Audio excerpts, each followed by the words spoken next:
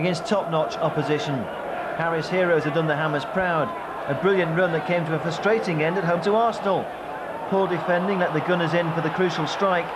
Paul Merson punished the slip and Hartson made it 1-0. The Hammers had their chance to draw level when Tony Cottee won a penalty. Martin Keown, the Arsenal offender.